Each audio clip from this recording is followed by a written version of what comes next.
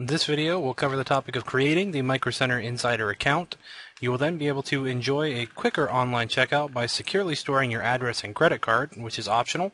You can create and share wish lists, create product reviews, see your order history to review purchases made in the store or online since you created the account, and you can track your current orders. So we'll start at microcenter.com, and we'll go to the Micro Center Insider account area in the top right. From here, we'll go to create an account. So once this page loads up, we're going to start by entering in some information. Begin with your email address.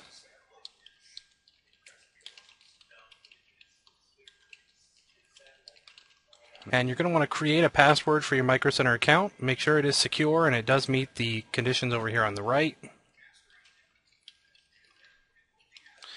The next part is the security question. This is going to be something that we can ask in order to verify that you are who you say you are. So you can pick from this list, or you can type your own in the custom security question field.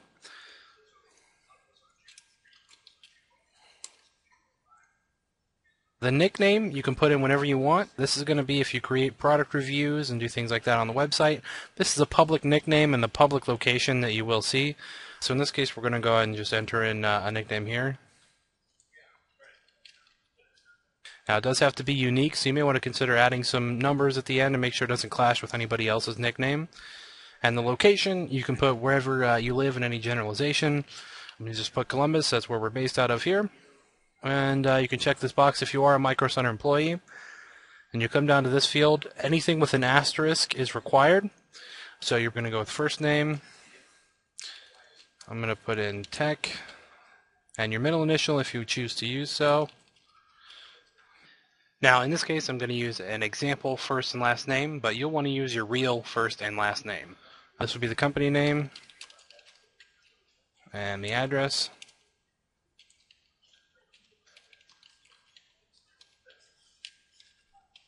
And then we'll put in the phone number here. And then this is what's called a CAPTCHA.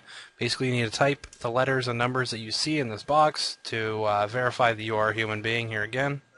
You can click here to read the terms of service and then check the box that says yes, I have read and accept the terms of service. Then click on create my profile. In some cases, you will be prompted for address verification.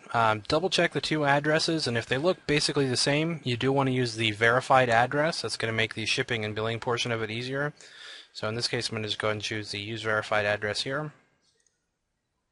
Now, at this point in time, it's going to ask you to verify your email address. So what that means is the email address that you used, you want to go ahead and check that email account. I've got that pulled up here.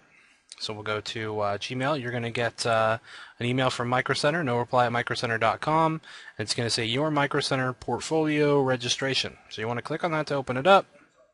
If it asks you to display images and links, you want to click on display. And you'll get an email. It looks something like this. There's a link here that says please confirm your registration by clicking this link, Insider Account Confirm. That's what you need to click on within this email. It will take you over to the address verification page for your email. This means that your email address is verified. So you want to go down to continue to account.